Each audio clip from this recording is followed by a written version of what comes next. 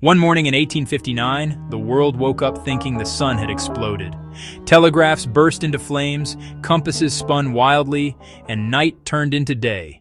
It was the Carrington event, the most powerful solar storm ever recorded. British astronomer Richard Carrington was sketching sunspots when he saw a massive flash of light, a solar flare so strong it reached Earth in just 17 hours. Then chaos began. Telegraph systems, the internet of the 1800s, caught fire. Some operators were electrocuted. Others found their machines working, even after being unplugged.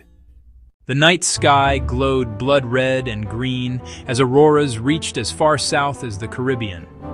People thought the world was ending, but it was just the sun reminding us of its power.